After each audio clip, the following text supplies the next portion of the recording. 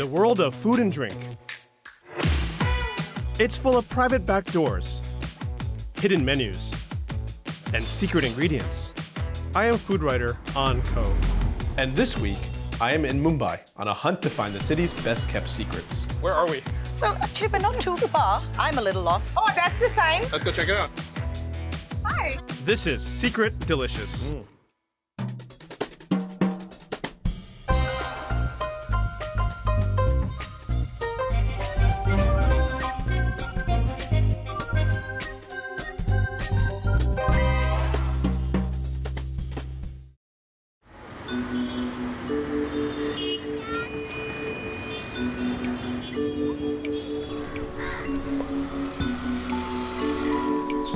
Mumbai is really interesting because it's that clash of high and low, clash of expensive and shiny. I want to know where the best places to dine are, the ones that aren't open to the public. I want to know who the best chefs are and what they've done to change the city's dining scene. But again, you got to find it. So is this a space that anyone can just go to, or is it sort of you need a it's by invite secret only. handshake? Yeah, it's invite only. So it started. Reka has been running this crazy food festival for the last 5 years. She said, look, let me take you out. I got something really special to share with you. So if you're a good customer, you could come back again, right? You could come back, but you had to have been there to be able to qualify. So how did you find it the first time? She is considered to be one of the in-the-know people here in Mumbai in terms of the food and beverage world, in terms of the lifestyle industry. This is someone that's connected to every part of lifestyle in the city. We're in a place called Bandra. Originally, the Kohli fisheries and fishermen used to stay here. It feels almost like you've stepped back in time. But it's wonderful because you get to go and visit a part of Mumbai that you can walk around and there are pedestrian lanes where you're not going to get run over by a taxi. All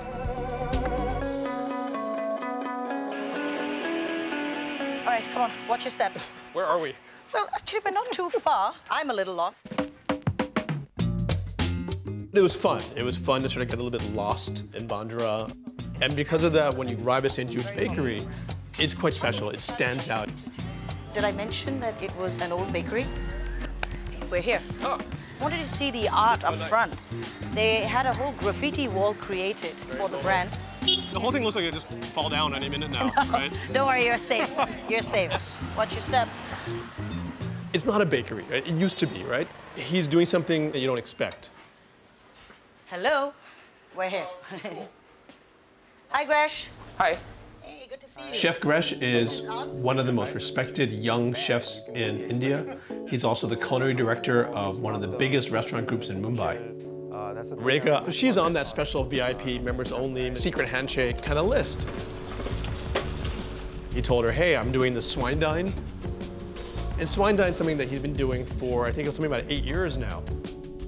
Gresh and his team, they had already broken down the pig, but he used parts from 2 different pigs. So we had pork cuts from a very large, I think 120 kg pig, other cuts from a 30-kilo pig. So you call these the swine dinners, and how is Bombay taking to these? They love it.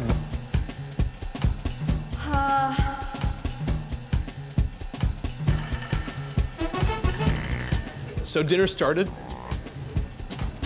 And it was 10 courses of delicious, crazy, fun little pork treats. Bombay grew up with so much of pork. Hey guys!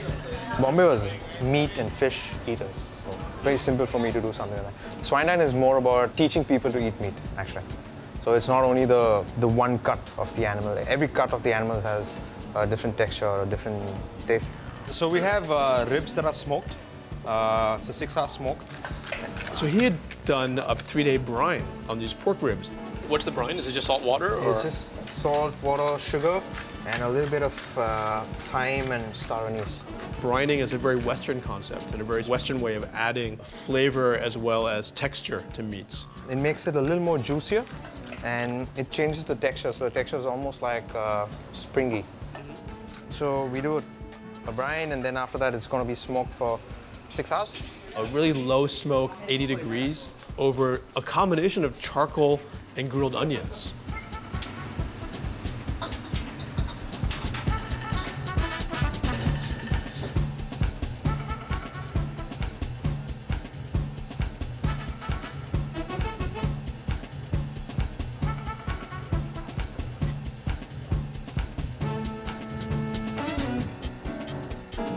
We've roasted onions, almost charred them, burned them. Whatever juice comes out is just thick onion juice. We've added a little bit of fermented black garlic and fermented black onion.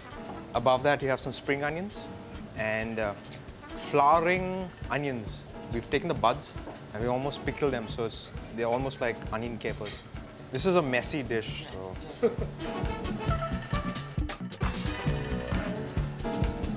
We're not cooking the ribs till it's spoon tender or fork tender.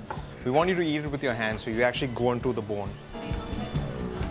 It's delicious. It's something that's really noteworthy. It's something that's really special.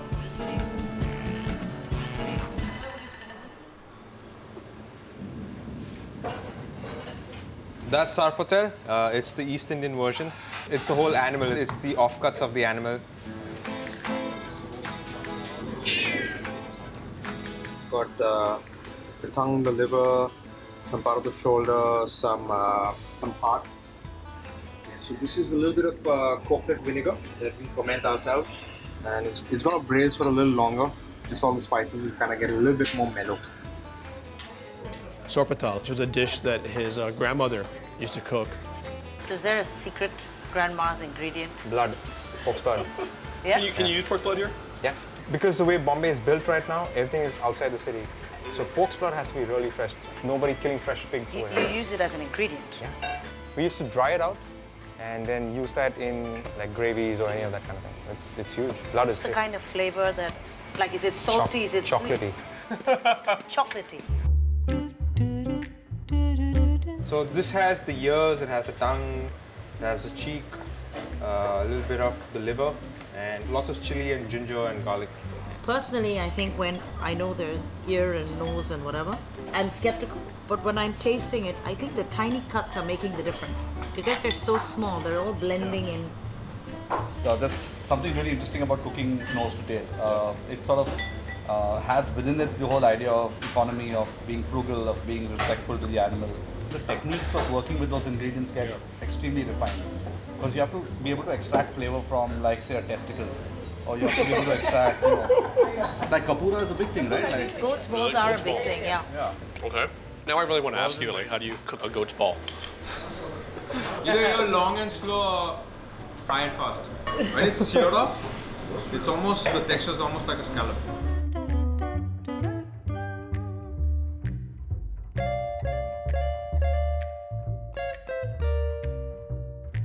How would you define Gresham's cooking?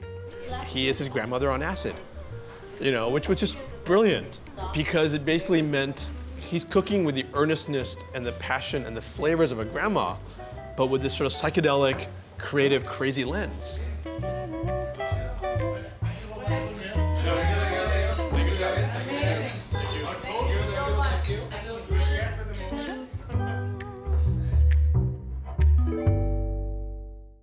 Thank you so much. Thank you.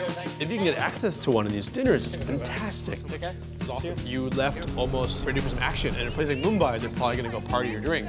Oh, that's the sign. Let's go check it out. Everyone in India loves this secret, but doesn't know how to keep it, so.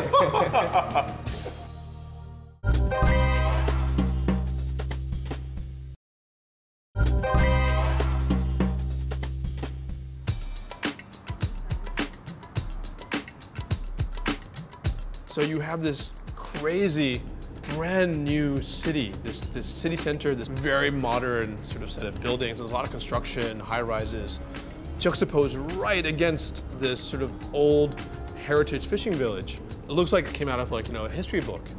It's sort of that Mumbai clash of things where it's contrasts, old up against new, right up against each other. Worli Fort was built in the late 17th century by the British, and the village has been there for centuries. Hi, Karina, good to see you. Nice to meet you. Karina Agarwal is an alcohol expert and journalist who is very respected in the trade.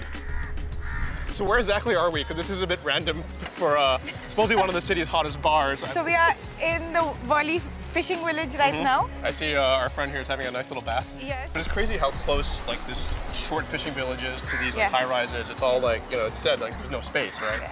And so we're going down this way? Yes. Exciting. And when we turn the corner down sort of this path past the Coast Guard, there was this very cool looking sort of house and a sign that says Slinkin Bardot.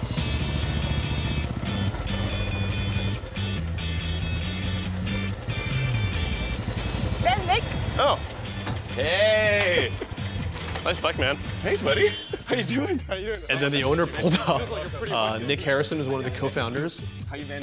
So how did you end up like choosing this place for, you know? I mean, honestly, man, like we were so shocked the first time we came here. We wanted everybody else to have that same feeling. It's that kind of feeling of mystique, you know? Like you have no idea where you are, just kind of land up in the middle of a fishing village, and here we are. Ladies first. Nick is like super enthusiastic, super hyperactive, just happy-go-lucky guy. Welcome, welcome. Thank you. It's really nice. This is Sakshi. Hi, how are you? Nice to meet So you. we were there to catch up with one of Karina's really good friends, Sakshi Saigal. Sakshi and her husband, Rahul, created a gin called Stranger & Sons, which only started distributing in the last 6-7 months. Okay, guys, so do you want to try some gin? Would love to. So they're one of the first craft gin companies that's homegrown here in India. It's like a robust gin. There's a lot going on in the glass. Karina is my drink whisperer. She has a far better palate, but it was a nice gin. There's like citrus, but the mace and licorice is something that's really prominent to me. Nick's head bartender, Kim, made us 2 drinks that they were testing. The first was a Gibson. Very lovely, very well balanced. He had served it with a pickled Madras onion. Cheers. Cheers. Cheers. Thank you, Kim. My pleasure. It's an Indian onions that we found in the south of India. Oh, I love that. It has that sweet, sour, salty Yeah. sort of flavor. That's good. It's always fun having drinks with people. Again, not being from this country, not having traveled extensively in India, I'm very ignorant of the laws around things like alcohol or bars. There are lots of different challenges. I mean, even for example, for us sitting here drinking at the bar, you actually legally require a liquor permit. You mean the customer? Each individual actually needs to have a liquor permit in order to be in a bar and consume. That's a great law. They cost 5 rupees each. Do you have any? Yeah, of course. Can I see one? Of course, yeah. Oh my God. Yeah, so they're 5 rupees each, and so upon entering, we just... You legally actually need a permit to drink in this country. It's hilarious. On days that we know that there may be a little bit of heat, Maybe they actually check on this. Of course, yeah, exactly. Are you kidding? So we keep a good stack of them. So for example, if it's New Year's Eve, then maybe the excise department might come in and actually check on this.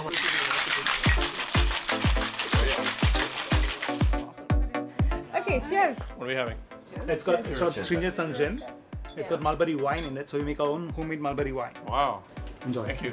So again, I don't think we want to emphasize making our own wine because that's probably also illegal. There's a favorite Indian word called Jugaad. Do you know it? I know you got after my... I think one of the coolest things I learned on this trip is a new term for me, jugaad. Jugaad would be like finding a way to meander through your problems. Oh. How would you... Circumvent. Circumvent, yeah, exactly. To get to your end result, but you've not necessarily followed the straight path. It's in our DNA. Yeah. You know, we Singaporeans. MRT's late for 5 minutes. We like, oh my God, I have to like put on Twitter and blame the government, right? We don't try to fix our problems. We complain. Here in Mumbai, they're like, okay, no problem. Get around it. That's genius. And that's a great way of living, as long as you don't get caught too often. What was cool is that after we left Nick and Sakshi, Karina wanted to take me to another place. We're going here. This doesn't look very discreet. Wait for it. It's coming. I'm gonna trust you on Trust this. me. So we walked through Thirsty City, we walked past the concierge into an empty part of the place. So India went through its own prohibition in the 1950s.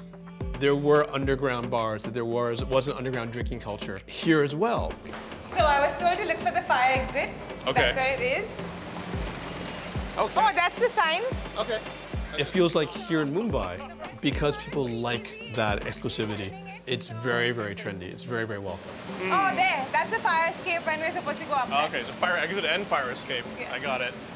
I want to know where to drink, obviously, but drink in a kind of discreet, cool kind of way, not with like the teeming masses, you know? Let's see how we get Is in. there a doorbell or just knock? Oh, Hi. hello. Obviously they know you. Hi. Hi. You don't want to go where everyone else is there taking Instagram selfies. Me too.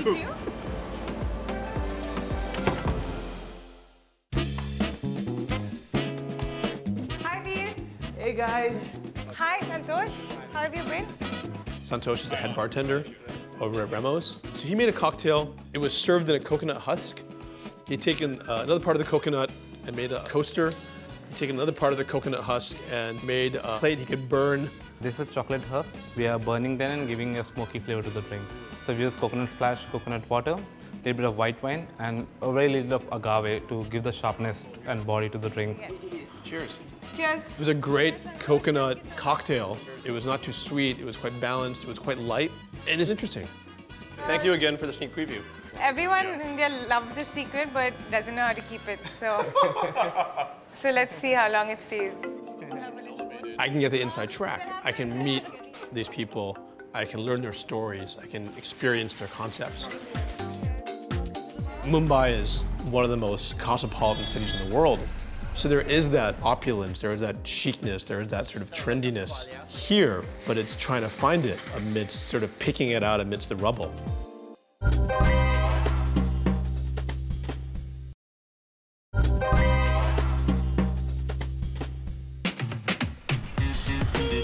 Mumbai is chaotic. Mumbai is crazy. It's a sea of crashing people and cars and tuk-tuks and motorcycles that makes you go a little bit nuts. But it also has these pockets of sanctuary, luxury apartments and beautiful restaurants. Thanks. So, welcome to Qualia. Cool, thanks. Yeah. This is great, this is stunning. Rahul is the living legend in the food world, not just in India, but in Asia. We do all our breads, everything here fresh. Rahul opened the first independent fine dining restaurant in Mumbai. It was called Indigo, and Rahul then took this restaurant up to become one of the best restaurants in the country and in the region. And he just reopened a new restaurant called Qualia. There's an off-menu dish in Indigo that people will obviously ask him about. It was a mango curry served with fish. That's the dish. All right, there you go. Wow, it looks I'll fantastic. come around and join you. The curry underneath is a raw mango curry. You basically cook down raw mango pieces with a little bit of turmeric and vegetable stock. Then you puree that and sweeten it a little bit using jaggery. This is great. This is fantastic. It's the overall sweet-sour profile that you have here. Yes. This is just a glaze here of honey, chili, pink peppercorn. He's obsessed with the balance of textures and flavors you find in Indian street snacks that deliver you that combination of sweet, sour, salty, spicy, hot, cool, crisp. It's good. Thank you. When you asked me what my inspiration was for the food, I thought the best way to explain all that to you would be to actually try some of it. Okay. And since we don't want you to get Bombay belly, I thought we'd just do it at home. So it was a real treat for me. Chef Rahul had prepared 3 different chaat for me to try. So what you do is you grab one of these. You want to make a little hole in it. This is Bombay street food. Bombay style. Yeah. So this is like healthy junk food. You just put a little potato, we put some of the sprouted moong. Okay, and then you just take this. Oh, you dip it? Yeah. And one bite. Okay. These chaat are perfect little bites. So there's the tingling on the tongue. Yeah. And he also represented perfectly this idea he wanted to communicate, that he's not just about sweet and sour, which is a complete misconception. It's like the ultimate sensory combination in one bite. It's got like umami, everything. He also served safe puri as well as dahi puri, both of which were fantastic. The safe puri, here, try one. Eat the whole thing? Yeah, just pop it in your mouth. Again, you'll see the sweet, sour. And they're street food, right? But they are so complex. There's so many ingredients that go into these. There's chaat masala, there's pomegranate. This is your date and tamarind chutney. Difference between that and this is you have yogurt in there. So you get your heat spice from the green chutney. You have the cooling of the yogurt. Just pop the whole thing in your mouth. Great. It makes it velvety and smooth, yeah? I like how much liquid there is, so it really just covers your mouth entirely.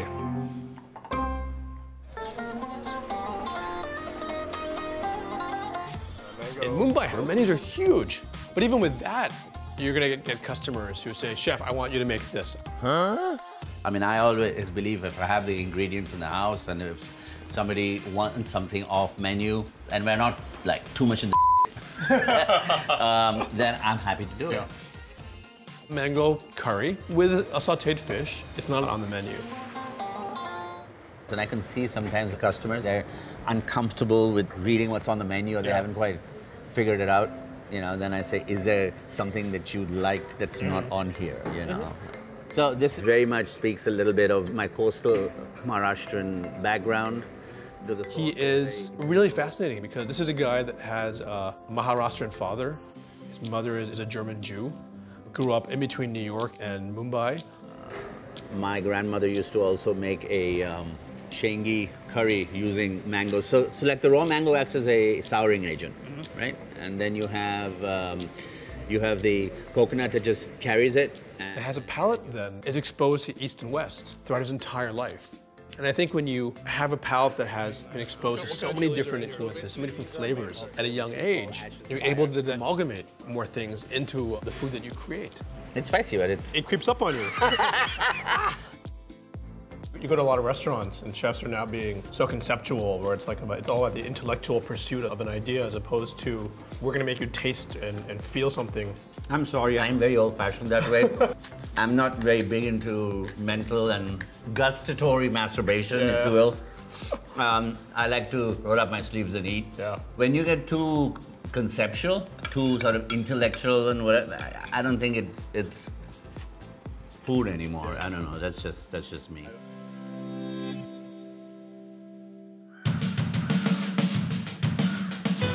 Every city has secrets. The bigger it is, the busier it is, the more secrets you have. In the food world, there are lots of secrets, secret dining spots, secret bars, off-menu things. If you have the right access, you know the right people, you know the secret handshake or the right wink, you can get to these. It's just a matter of finding out. Cheers. Cheers.